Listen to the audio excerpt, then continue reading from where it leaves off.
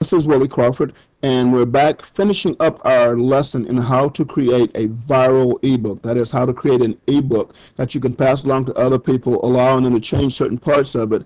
And because they have the incentive to change it and somehow profit from it or benefit from it, they pass your ebook along, and in the process, they generate for you a steady stream of new customers, of new website visitors, of new subscribers, etc. So we stopped off in the last one with we had just created the VDT file, which is the rebrandable file, and I told you we'd package this file along with the brander and pass that along to our end user. So I'm pretending now I'm the end user who's downloaded this zip file, unzipped it, and in it is the brander and this VDT file and maybe a README file, which told them to open the brander. So they double click on the brander, and this is what they'll see.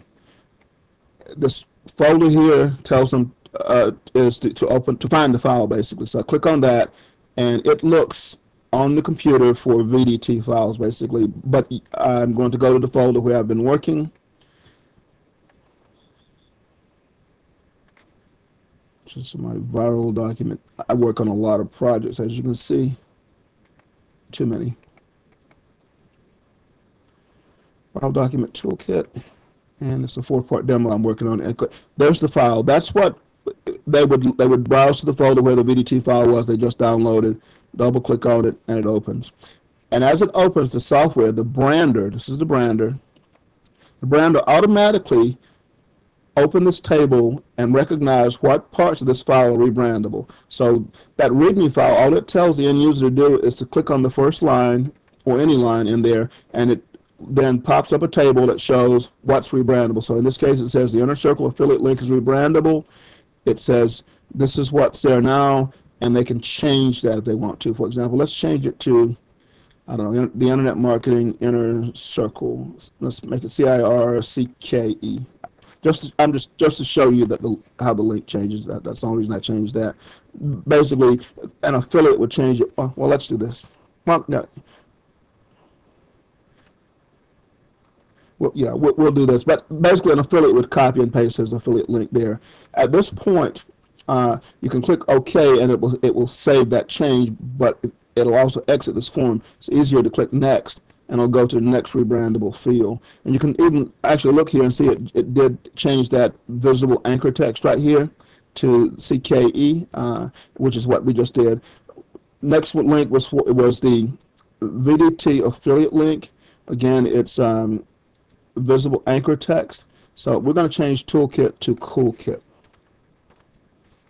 Click Next. You can see right here it changed Toolkit to Coolkit. Tells you next that you have an embedded Internet Marketing Inner Circle affiliate link. Embedded means that you've got the text, and behind the text you have a link.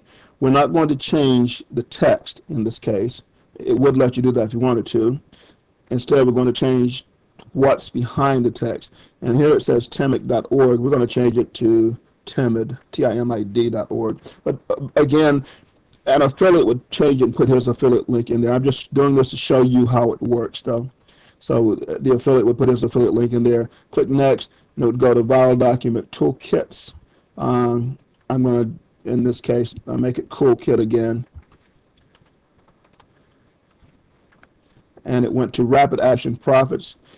An affiliate would take his affiliate link for Rapid Action Profits, paste it in here, and click Next. This is Pathway 100. This is the 20 ways to make $100 a day affiliate link. An affiliate would paste his affiliate link in here, click Next. This is another affiliate link for the Internet Marketing Inner Circle. An affiliate would put his link in there. Let's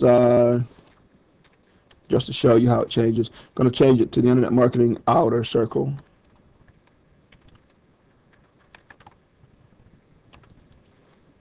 Click Next. And actually, well, it won't let me scroll, but it changed down here. I can show you later. This is the link behind my image. It tells you the link. Willie's picked the link to williecrawford.com. We're going to change crawford to crawfish. Click Next. And that was the last link that was rebrandable in this document. If I had a block of text, that would have been there somewhere too, and I would have just typed into the field that was in the form the new text I want, and it would have changed it. It recognized all the things in this document that were changeable have been changed, and so it exited that field. So, and at that point, all you have left to do, all the person that you pass this document along to had to do, is click on this button here, which is to create a PDF. Click on that, and it tells you that 8 items were branded. It tells you to click that button again to save the document as a PDF file. And the person you pass it to doesn't have the options of selecting the format of that PDF file. You, when you created that VDT file, set the whether or not it was encrypted and things along that line, and whether or not the page numbers were there. All that was set by the person creating the rebrandable file. So this person will click OK, and then your affiliate would click this button again, and it would ask him where he wants to save this PDF and what he wants to name it, basically. So we're going to browse to the same folder, which is BDP 4-part demo, which I called it, and we're going to call this 20 Insider Techniques final, because it's a final copy. You can call it whatever you want. You know, you're going to upload this, or your affiliates are going to upload this and pass it along to their customers, to whoever, so they can name anything they want. But for this demo, I'm going to call it 20 Ways Branded eBook. Actually, it's not 20 ways. 20 ways is another one. 20 techniques.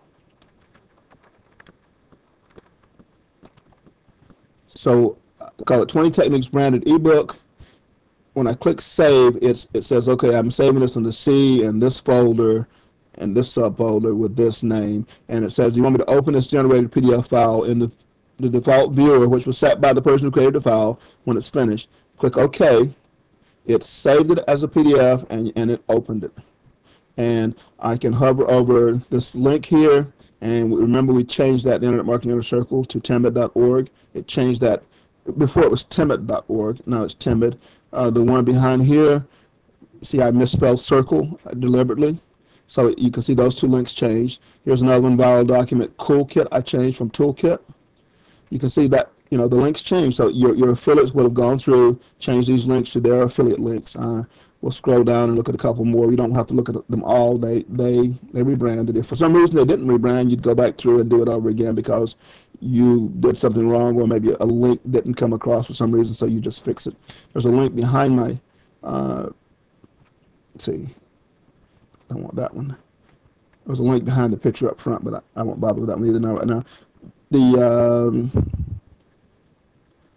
pathway100.org, and you can see here we changed this to the outer circle, and this one we didn't bother changing. That was for the 20 Ways ebook. I was trying to think what other links we changed. Anyway, that's the way the software works, and as you can see, it's pretty slick.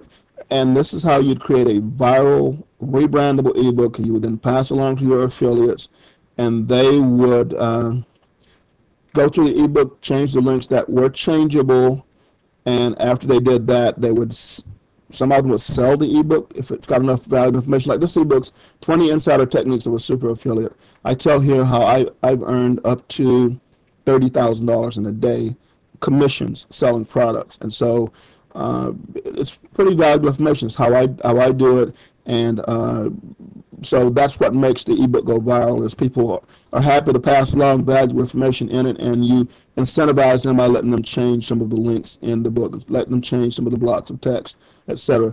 That's how you create a viral, rebrandable ebook. If you have any questions, you can actually contact me on my at my help desk, williecrawford.com/help desk, and I'll be happy to answer any questions. But I also encourage you to go check out the software itself. Let's say we don't need this anymore. Somewhere I have, there we go. You can check out the software itself at viraldocumenttoolkit.com. That's viraldocumenttoolkit.com. And what I've just shown you is how to create a rebrandable viral document, and then explain a little about using them to generate more website traffic, more sales, more subscribers, more people to your website, basically. Basically, you created a document that can be passed along, and in the process, it goes viral. People benefit from it, and they keep passing it along. Thank you very much.